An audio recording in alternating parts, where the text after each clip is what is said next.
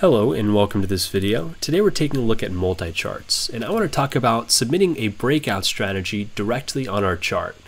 So normally in a breakout strategy, what you're looking for is the market to break out to the upside or break out to the downside.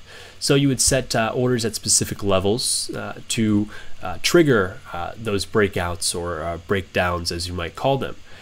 MultiCharts has actually implemented some features that allow us to automate part of this process, and this can be done through the chart trading aspect of MultiCharts. So let's go ahead and enable that on my chart here that I have open. And so if I go to our toolbar here, I'll just select Show Chart Trading. You'll see a small toolbar comes up here with some order functions that we can use. I actually want to expand this. There's some more options that are available to us here. So if I right mouse click on that area here, I can switch to full mode, which will expand those options. And what you'll see is that there are a few icons here for different types of orders.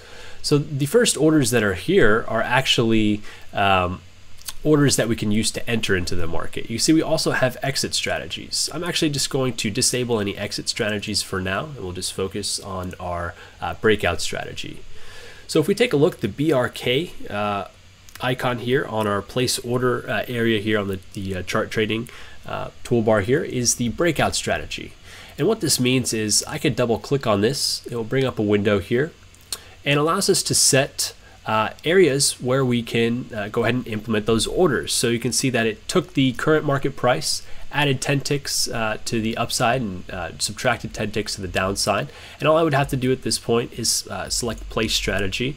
And you now see I have orders for if the market were to break up to the upside or break out to the downside.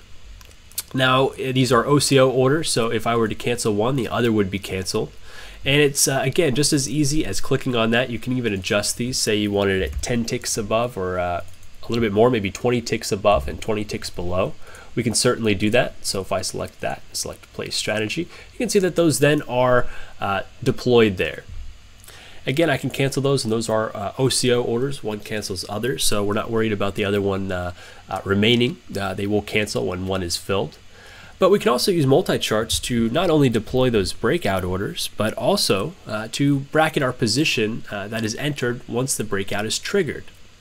So for example, having a profit target or a stop loss or both attached to those orders that are waiting if the breakout or the breakdown were triggered. So let's go ahead and show how to add those. We actually have a first icon here in the exit strategy labeled bracket orders.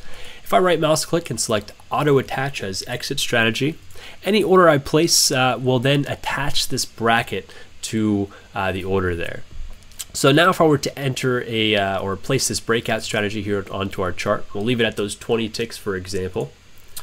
You see that those breakout orders and breakdown orders are there waiting. We have that breakout to the downside, that breakout to the upside. You also see these slightly faded orders that are not yet working, but are there to be deployed once this breakout or breakdown is triggered. So that these orders are automatically bracketed once they're triggered in the market. So that makes it convenient to place those orders all at once and have a peace of mind knowing that those are going to be deployed once that breakout or that breakdown is triggered. And those are all OCO, so if I cancel one of these for example, it will cancel the others as well. So that makes it again just convenient to place all of those orders at once. If you do have any questions about our MultiCharts software here that you can use, please feel free to give us a call or shoot us an email at any time.